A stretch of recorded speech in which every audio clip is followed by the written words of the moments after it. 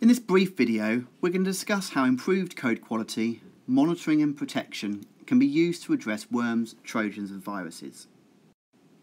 So in the last video, we took a look at worms, trojans and viruses and some of the many problems that they can cause.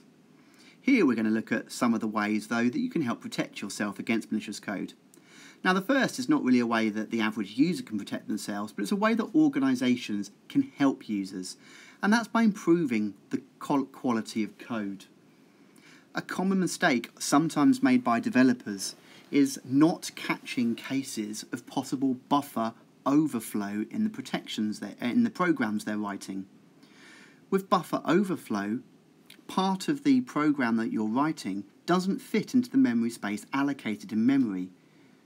Instructions therefore bleed into other parts of memory which it shouldn't do, and these can now be executed as if they're program instructions. Malicious code can make use of this exploit.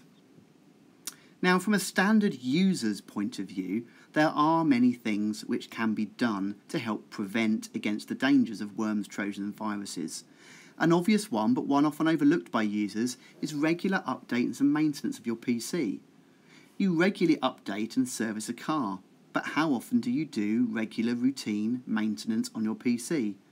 Make sure you're installing all operating system updates and patches. Make sure you have an antivirus program, and if you do, that the virus definitions are being updated regularly. Popular antivirus companies have full-time developers working all the time. They write new definitions to viruses and send them out to your program.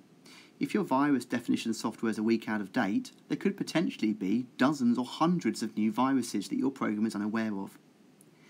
However, the biggest area, to be honest, is what we think of as educating users.